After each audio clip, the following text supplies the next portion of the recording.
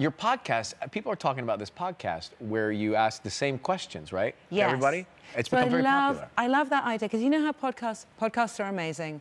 They're often rambling, wonderful conversations.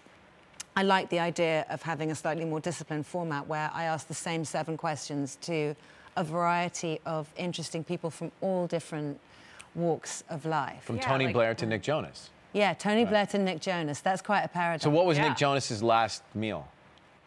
What did he have? Oh, so he did like a whole, well, this would be my appetizer. Yes, he did a 7-course prefix. This would be my main, and then this, like he had the whole thing planned out, whereas like Chelsea Handler, I was like, so Chelsea, what would be your last meal? And she was like, spaghetti and clams. And I was like, anything else? No, just a spaghetti and clams.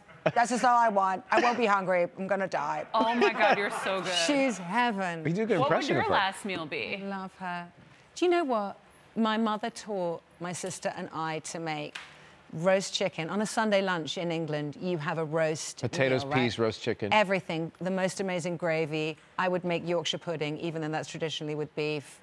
And then apple crumble and custard. See, chicken seems so boring as a last meal. Not with my gravy, Ryan. Okay. She's thrown down the gravy gauntlet. Yeah.